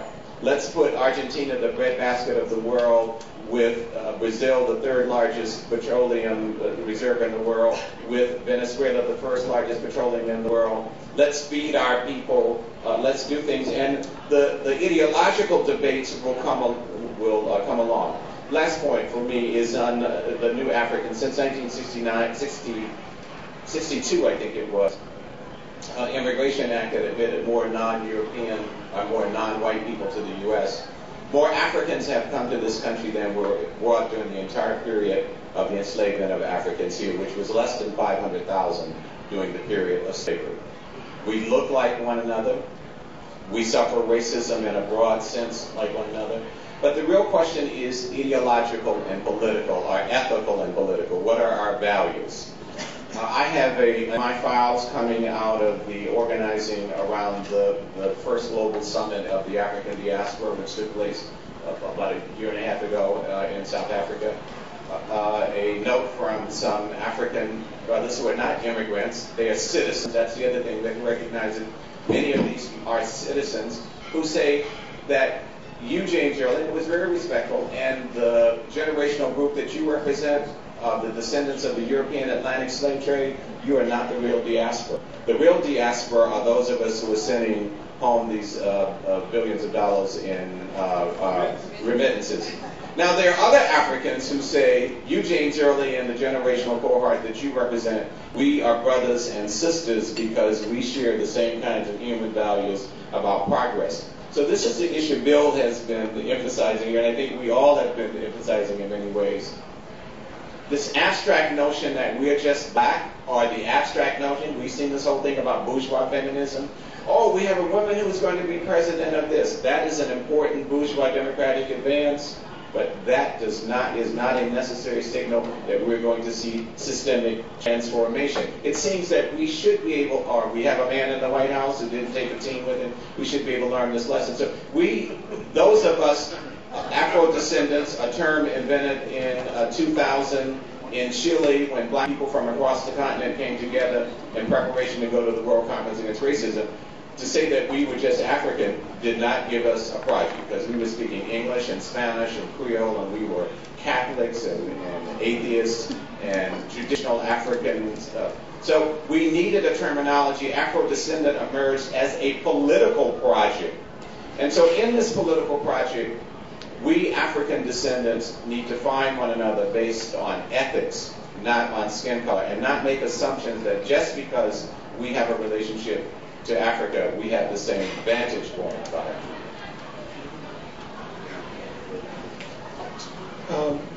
So first I want to thank Ron for organizing this, and Don for organizing this.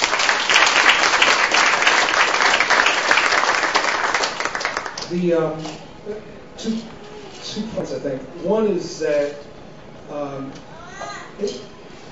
in the beginning, I don't know what I'm supposed to say this, but in the beginning of State and Revolution by Lenin, remember that guy? He said one of the things, that white guy, right? Did a few things. Anyway, one of the things he points out, and it's really interesting, I'm trying to figure out why it was in the beginning of that, is that any time a hero of the oppressed dies, the ruling class always takes the legacy and twists it against the interests of the oppressed. And I think we have to always keep that in mind. We've seen that with King, with Malcolm, with Rosa Parks, a variety of people. We saw it the moment that Mandela died. And in fact, some people would argue even before he died, that the enemy of progress attempts to twist the legacy for their own interests. Now, we have to be very careful. One is that means that we have to fight a constant battle around history. A constant battle around history, defining history. And we're always at war with the other side around history, around the legacies of our leaders and of our struggles.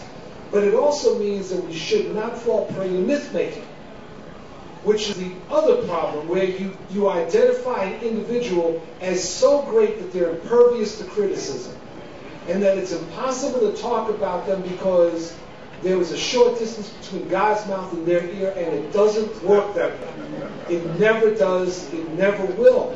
And when we're looking at Mandela and Mandela's legacy, right now it's too raw. We can't get into this discussion the way we're going to have to at some point. At some point we have to have a real examination of 1994 to 1999 and what happened in South Africa. And it's going to be a very difficult, very painful discussion, but it's a necessary one, right? Because none of these people are demigods. They're not saints. There were decisions made, and we can disagree, and we can also agree. So that's one thing. The second thing is that there really are, to build on what James was saying, there are these two diasporas. And those of us that are descendants of the slave trade, we get very upset when we're disregarded, like the way the African Union did in the beginning, basically ignoring us, saying that the only diaspora were people that migrated. I think that there were a number of us who wanted to jump on a plane to go to Addis Ababa and to explain to them that it didn't quite work out that way. And I think it's very, very important to build on what James is saying, that these two diasporas are very important. They have their own specificities, but ours, those of us that are the descendants of the slave trade, are just as legitimate members of the diaspora as those that came here voluntarily. And that is something around which we should be prepared to fight. I am serious. This is not something to let go by.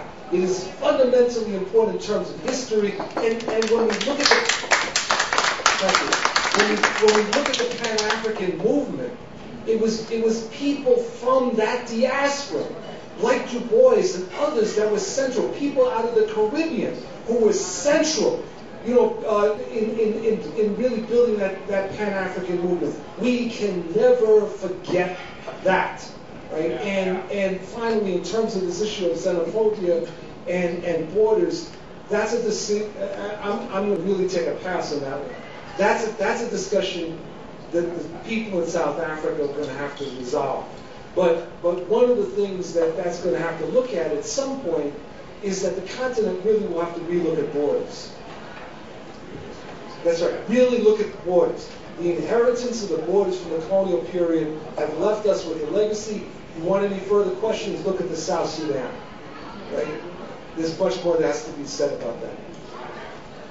Amira and Don, I'll give you the last word, and I'll make some concluding remarks. Well, Phil, thank IBW. I guess I just want to thank this audience. You all, my mom said, how many people do you expect? I said, well, it's Friday night. Before the holidays. Things were kind of organized, we're in the midst of a lot. So I just want to thank you all for carving out time, for being here, for your thoughtful questions, comments, and all your contributions as part of this movement. I guess I tend to, I tend to be kind of on the hopeful end in terms of where things are going. Maybe it's my nature. But I feel like the parents in the room, those who especially brought their children out here tonight, and I thank you for that. Give it up for them. Give it up for them. Give it up for them. I feel like a lot rests on us remembering, right? Making sure that our history is told, the history of these movements, the history of our people, the history of radicalism, the history of agency. So I feel like the responsibility is especially on the parents to teach the children in so many ways. It can be the storytelling, it can be, the actresses in the room, through the culture and the arts. But there's so many ways in which our stories have to be told, are being told. And I think we have to continue to find new ways to tell their stories.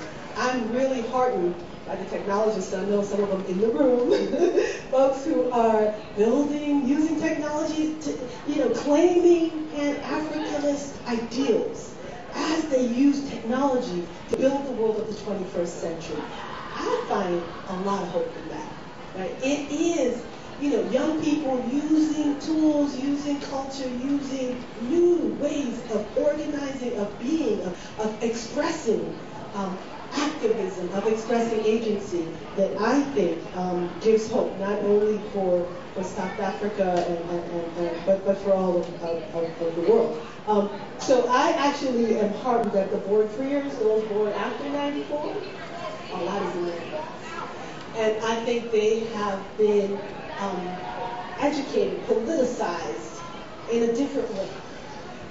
And so I'm hopeful that that combination of workers and young people and culture artists, musicians and poets and all of that, I'm hopeful that that brings a new radicalism, a new solidarity movement that cuts across those borders and those boundaries, and that has a vision of really a people with dignity wherever they are in the world, wherever they are on the planet, that identify with Africa, that they are able to find power to gain strength to keep moving forward. So yeah, it's hard to do this in a quick way, but I guess I just want to thank all those who have laid the groundwork to thank all the movement leaders in this room. You know, we didn't mention Democratic Republic of the Congo, where the genocide of today is happening. Movement leaders in this room are clamoring for greater solidarity today and into the future. We've got to hold them up, hold each other up, and keep fighting and struggling. And most importantly, remember, you know, I think it's Sylvia who said it, movements take time. Right? Let's go to Michelle. I'm sorry. Always call me Michelle for years. Nicole first.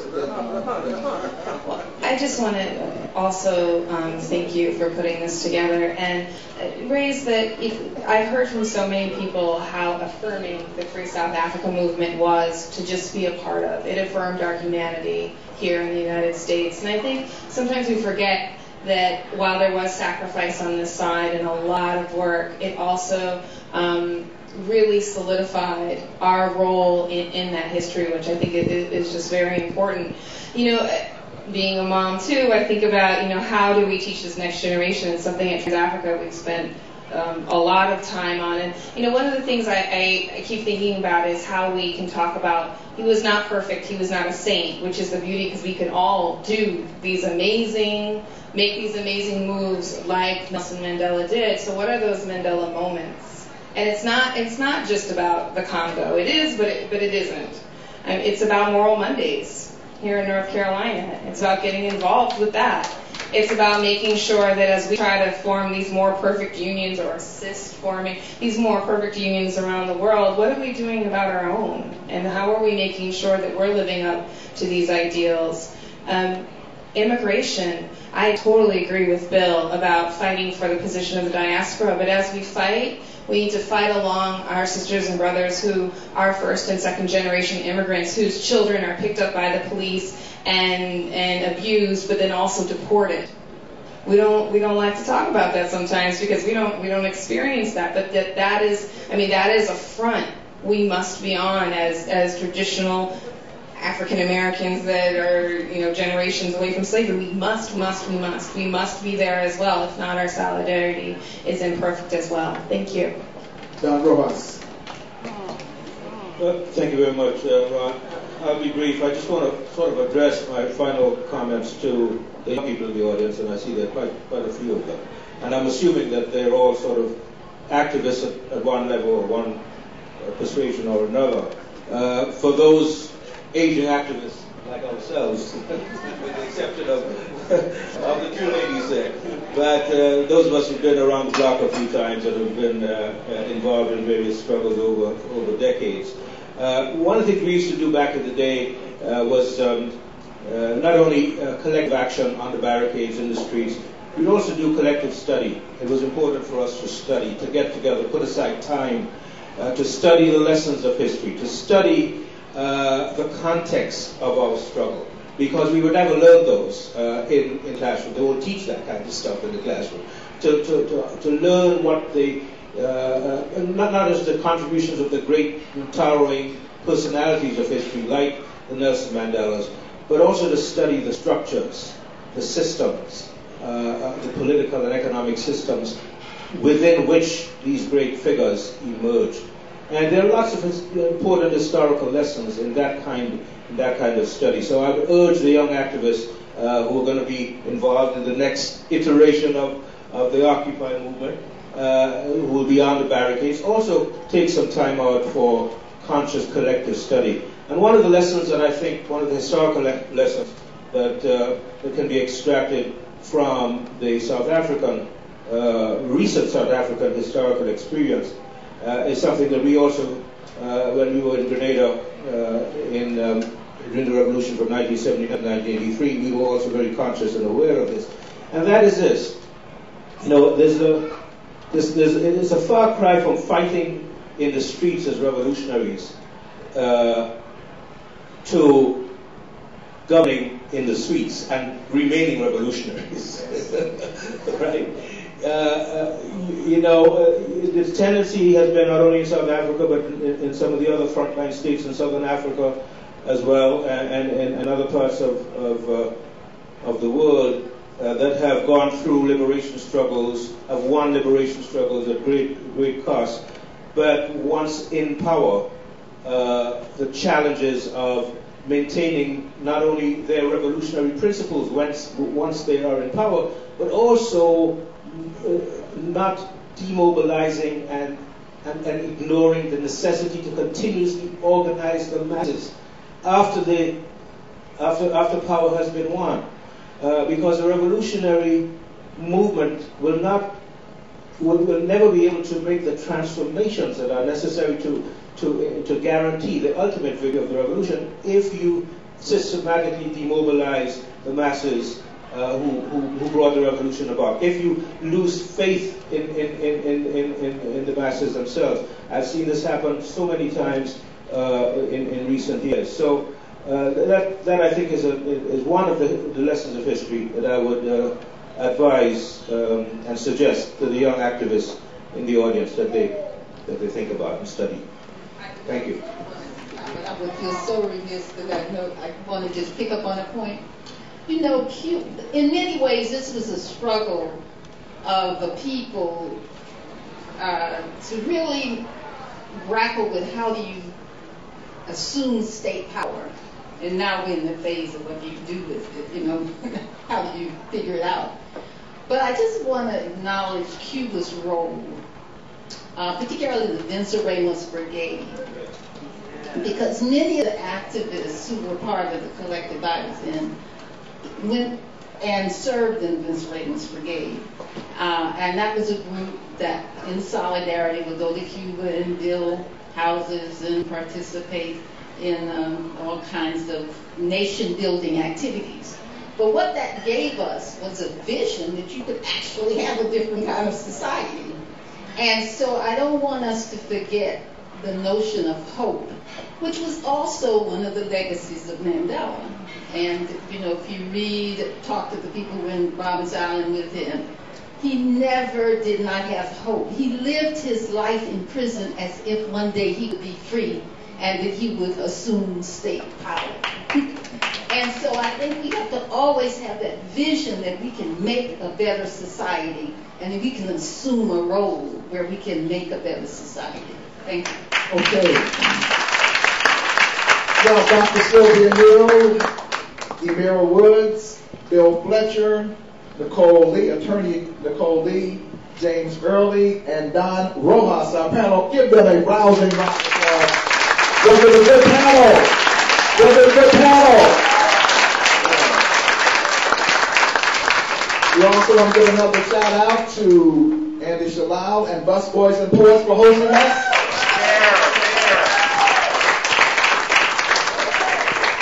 Again, thanks to WPFW and WOL, Carl Nelson Show in particular, for helping us get the word out.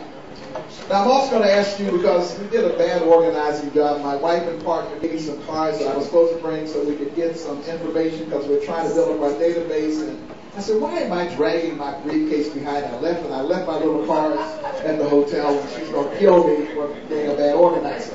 But you can go to our website, www.ibw21.org, www.ibw21.org, and you can sign up for the newsletter so that you can be a part of getting the information. And by the way, I must say that under the leadership of Don Rojas, we now have an incredibly bumping website. I mean, this is becoming a tremendous resource. Let me conclude by saying this. This was hosted by the Institute of the Black World 21st Century on a collaborative basis, because that's what we do in terms of this iteration of IBW. You all know that there was once another IBW. We have picked up on that tradition, hopefully, and are going into the 21st century, hence the name IBW 21st Century. We are particularly eager to brand ourselves and to live up to the legacy of the first IBW in terms of these quality kinds of conversations. That's what IBW was known for. Convenings, research, and so forth. We have a slightly larger mission, but we don't want to neglect this one. These very quality kinds of conversations. And we do it on a collaborative basis because that's what we think is important, that no one institution has the capacity to do all the things that need to be done. That we need to talk about specialization and division of labor. And that's one of the things that we promote in terms of our work, is how can we work together to advance certain aims. I want to reference the fact that I also feel vindicated by this conversation because I've never considered myself a great theorist. You know, I've always hung around with the James Earleys of the world and the great theoretical minds and ideologues who know stuff. I'm just out of Youngstown, Ohio, a little steel town, and I don't know too much about these things. But my impulse some time ago was just read a little Cabral, a little Fignon, not much. And they talked about things like national liberation and national reconstruction. Stuck with me. The national liberation is about you achieve state power. Both Fignon and Cabral said the next stage, and Nkrumah had something to say about that too, was the total decolonization and liberation of the productive forces. So that in fact those forces would be used for the masses of the people. That was the real aim of the revolution. It wasn't like we have here. We have the same thing here. We get Negroes elected to office as if that was the objective. That was never the objective coming out of the black liberation struggle. Our goal was, in fact, we elected black people. Their first responsibility was to point out the contradictions and hypocrisy of the system and the fact that it utterly, under a capitalist political economy, could never deliver for the masses of the people. That's what we sort of talked about. We said, all right, and so you must get in there, and you must share this information, but you must also strain the system while you're there on a practical basis to get as many resources for the masses of people as you can. And then you must create structures of accountability. That was kind of a vision, which is largely lost, except for a few folks. So we've gone through, as you said, Bill, we've gone through our own struggles here. So this thing has been troubling me, and that's why we convened this national, international conference on the future of democracy and development in Africa and the Caribbean. To begin to have these studies, these conversations about where are we now. And I heard a lot of that coming through today in terms of the fact that it's not about skin color. It's not about just having some black people in government. It's not about being in Nigeria, one of the richest oil nations in the world, and then you have the Delta where people are starving and suffering in the middle of all this oil. Well, Nigeria, maybe I have to speak of Nigeria, but many other places where you have all of this class, really, of people who are in power, who are squandering the wealth in the middle of plenty. And then the question is our relationship to that as well. So I think this is a great conversation. I think these are the conversations we should have, and I think if nothing else, we can contribute by what we write and what we say, because in today's this global world, our expressions, a lot of times people historically have looked to this diaspora. And so what we write and what we say and what we begin to articulate might in fact have some impact at that level as well. But there's another level we also need to take. That is to talk about how do we build relationships between those Africans who are now in this new African community where you have increasing numbers of Haitians and Jamaicans and Ethiopians. And DC not new. This is not new to DC. But in many other places, this is a new phenomenon. Pittsburgh, Pennsylvania, when we had our symposium, we learned that the people that the first generation of the former, they didn't even know there was this growing group of Africans right there. But the good thing about it is they began to make the connection. And in New York City, for the last 4 years, we have something called the Pan-African Unity Dialogue, which is predicated on the notion that we have to pull continental Africans together, Afro-Latinos together, Caribbean Americans together, and African Americans together, periodically to have these conversations, to share ideas, to talk about how we bridge divides, if there are divides, and sometimes there are divides. Because sometimes we say African Americans are saying the Caribbeans are coming to take our jobs. Sometimes there's resentment because indeed there's a feeling sometimes that people don't understand that the struggle, this black freedom struggle, paved the way for people to be here to have the opportunities they have. So there's sometimes still a sense of, well, what's up with that? So we have to, because at the end of the day, it is about global black power in a righteous sense. So when I use black, I don't use it in the cosmetic sense. When I say global black power, I'm talking about it in a progressive sense that talks and takes into account the questions of race and class. So we've been doing these meetings. We meet every 3 months. And we have 2 hours. We sit around the table and we share information. And first of all, it was just dialogue. And we finally decided we could work on the 2010 census together. Most recently, we dealt with issues of the NYPD and the FBI invading Muslim mosques because many of the imams are African and African American imams.